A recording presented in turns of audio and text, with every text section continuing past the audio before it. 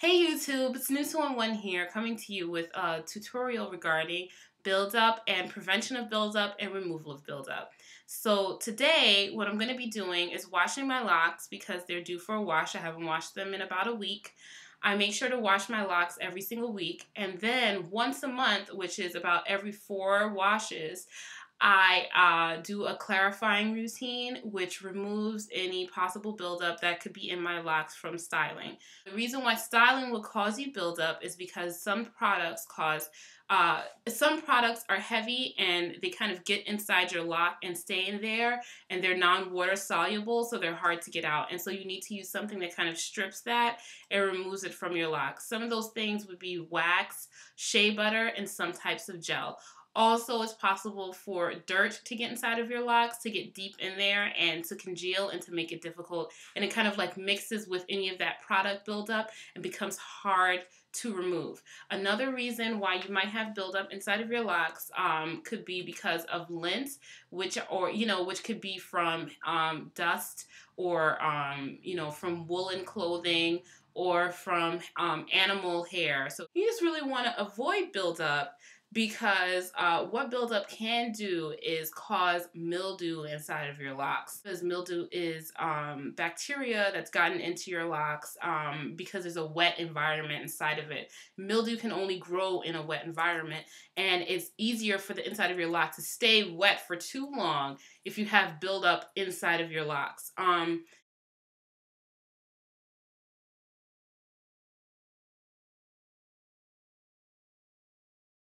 The reason that you don't want to clarify too frequently is because the things that clarify your locks, I've seen people use Listerine, vodka, I use vinegar, apple cider vinegar, baking soda, clarifying shampoos. These things strip the oil and moisture from your hair. And you don't want to do it too frequently. You don't want to do it too infrequently. It's a good balance. And as a balance, it's something that you need to counteract. So once you have stripped all the bacteria out of your locks, taken out all the product buildup, what you're going to want to do after that is to moisturize your locks again with a creamy type of moisturizer, maybe a deep conditioner, and some essential oils to seal it all in.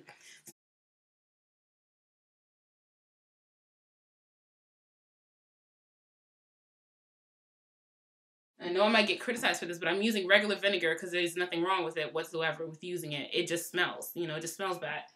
Vinegar and baking soda, and then today will be Trader Joe's Tea Tree Tingle shampoo bar. It's not shampoo, actually. This is a soap bar, but I find that it works in a very clarifying way.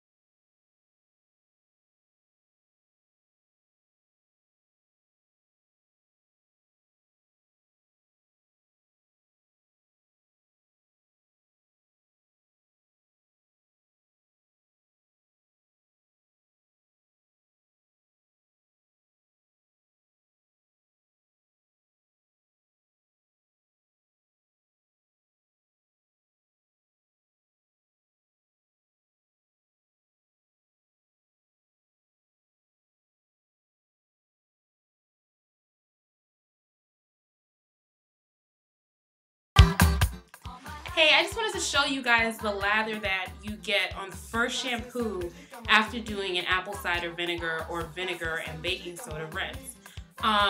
Because your hair is clarified, there's no more oils or not as much oils inside of your lock to interfere with the lathering process. You can't really get a good lather on your first wash usually because there's still buildup inside your hair, and sometimes people with locks don't even get a real lather going on.